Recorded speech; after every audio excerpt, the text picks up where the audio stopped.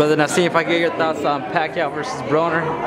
Pacquiao and Broner. Well, the resurgence of Pacquiao has been electrifying, so maybe we can expect the resurgence of Broner. Yeah.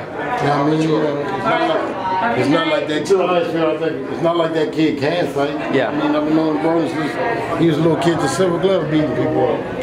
A lot of people are counting out Broner, but not myself.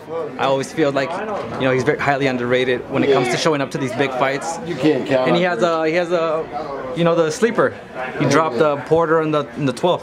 12th round, still had problems. Yeah, that's a unique thing, man. But Broner is a special talent. And like I said, I know Kevin Cunningham does a great job with him. Michael Stafford has done a great job with him. And the Ohio team as a whole has done some things with him. So you not would expect anything out of Broner. That's a fighting old rat.